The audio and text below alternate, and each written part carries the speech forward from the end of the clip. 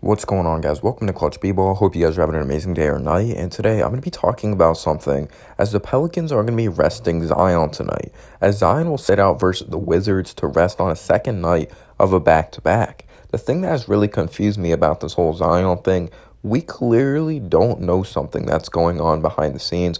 Of course, he had an injury earlier in the season, and then, of course, he did not play the majority of his rookie year, and he only ended up playing a limited amount of games. But then this whole quarantine happened, and you would think it would give him time to rest and really condition his body. And then I came across this article. Sports injury doctor says Zion Williamson is in a race against his own body. Do you think Zion is actually unhealthy? Do you think his conditioning is not so good? Let me know down below your thoughts. And as always, guys, let's get right into the video.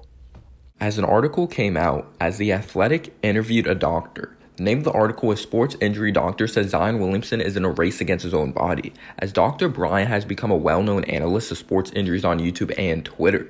And if you guys don't remember, there was a picture that surfaced around the world not too long ago before the NBA season officially started with the whole NBA bubble.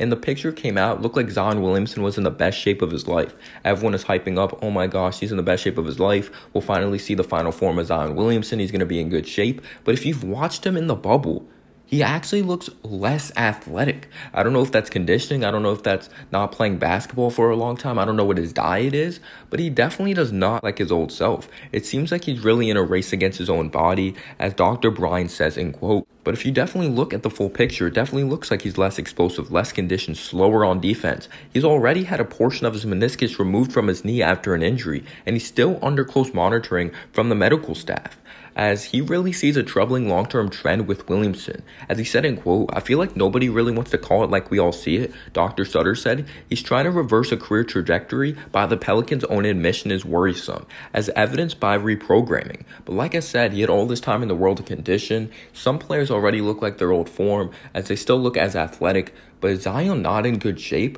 Let me know down below your thoughts. And as always, guys, have a humble day or night. Peace out, y'all.